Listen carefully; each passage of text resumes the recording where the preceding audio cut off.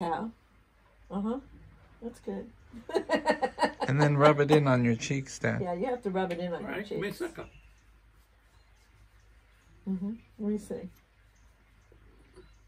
Let me see, Dad. Well, you just licked it off. You look the exact same. You look the same. Well, maybe you should throw this out. No, don't. That's one of my most valuable possessions. Also, I'm buying their mascara because they just invented a mascara. I like their thing, which is the it's like Dove soap. Dove soap a million years ago, Gid, was so radical. They had all these different bodied women. They did that recently. Yeah, I know, but they did it years ago too. I had it on our wall, on our refrigerator in 90th Street for years. Hey, do you remember, Dad, when you were trying to solve your deodorant mystery because it was always slanted? Oh, I figured it out. Because of the way you put it on? Yes, if you put it on, if you have the deodorant stick and you go this way.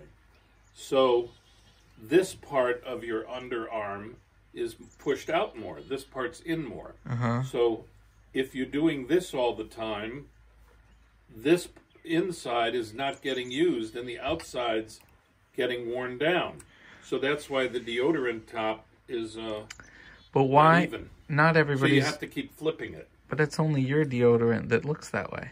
No, it's Menon stick deodorant. No, but if you look at other people's deodorants, they're not always slanted like that. Well, some of them are circular. They're all kinds of different shapes. What I'm saying is, ask some men you know to shoot a picture of their deodorant stick, and they won't be slanted like yours is. I've never been that curious to do a survey of that nature. I just want to know if it has aluminum in it. It doesn't.